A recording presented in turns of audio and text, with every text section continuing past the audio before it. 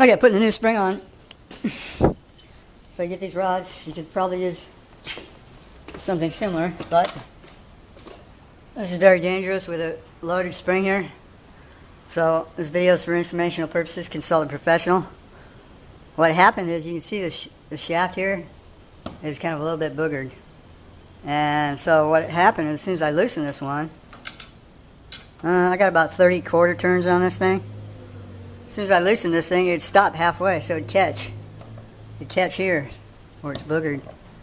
And it'd catch, and there was nothing there. So what I had to do is I had to push it a little bit more. As soon as I pushed it a little bit more, it broke free. Bam! Got my finger smashed up against the side here. And so it's free now. So basically it's going to be lefty-tighty on this one. So we're going to have to go back up that way. And we also have to hold this still so it doesn't move when you twist it with a vice grip or a pipe wrench. Because if you move this, you can see that whole thing moves. And then that wire, whatever, the cable moves too. So it's got to be, this has got to be held in place when you wind that. So basically there's just these two nuts that hold this thing in place. And what we're going to have to do is take it off here. Kind of let that one kind of hang here or whatever, wire it back up so it don't fall all the way down. We're going to have to take this out and then put that spring on here. And it looks about the same to me, I'd say. So that's how I do it. You got to be really careful because this spring is loaded. And basically it's one full turn per foot, or it's like 30 turns basically. It's sort of a standard. This is a heavy duty door, so it's a double door. And it only has one motor pulling it out open, and it's pulling it on this side. That's the side that broke, so I don't know if that makes any difference or not. So yeah, I had a damn thieves got in my truck last night. Stole almost all my tools, my laptop, bunch of coin box keys for some coin out machines. Yeah, they really cleaned me out, so I'm sitting back here for about a year at this point because basically the way they cleaned me out. But I'm still working. Probably going to sleep in my truck tonight and just see if anybody tries to get in there, because I think they got me on their hit list. So just going to try and see if I can keep the thieves away. Okay, easy peasy, right?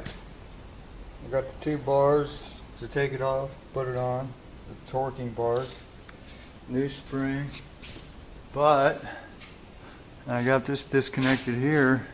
I was thinking it was going to disconnect right there, but it's not. It's one entire pole, and we can't go that way with the pole, and we can't really go this way because that other one is in the way, because we have another door over there, and we don't have room for that. That pole won't go there. So basically I have to disconnect this whole top rail and pull that out, and then I can lift this edge of the rod up and put that spring on it, and then put the new spring on, and then I have to put the railing back. That's what we got to do. Lots of fun, guys. Okay, I bit off a little more than I could chew here, but anyway, we got this loose here. We got this kind of hanging here. And I think I need to go over there and walk that spring out here, take that off, put that one back on. It's getting kind of late in the day for me because I camped out in my truck to see if I could find and catch the thieves that stole my tools the other day. But yeah. And I still have to go out of town and pick up a electric range for somebody, and it's getting to be a pretty long day already here, and it's only what, 1 o'clock. Anyway, that's what we got going so far on this. I didn't have to take that all the way down. I just loosened it. Okay, got the old spring off. Here's the new spring. I want to double check the measure before you get too carried away. And it seems that this will marry up to that. And so let's see what we can do here. I got this coat hanger holding this thing up.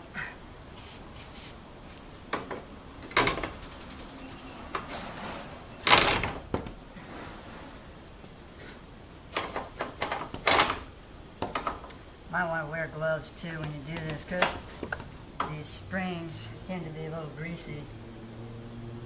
So I got this little hanger here holding this thing up. And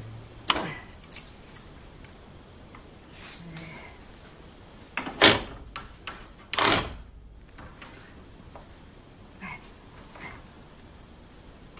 a little tricky.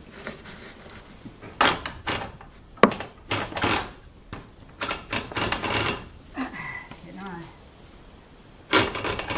Get it on.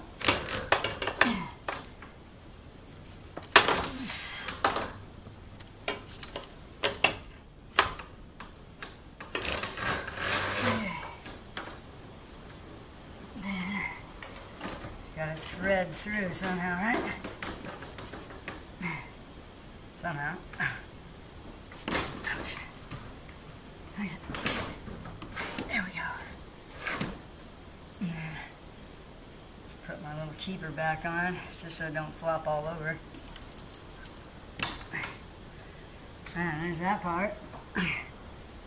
Theoretically, to make sure this pole is smooth, because otherwise these don't slide on too easy. Might want to spray a little WD on this here. You got it. But that's that part. So we just need a hooker up here. Put this back together. Start winding that thing up. I think it's like 31 quarter turns, and what is it? 1 full turn per foot of door. Okay, so that spring is a little bit smaller diameter than this old one. The key is to balance these, so we want to try and get the tension as balanced as possible.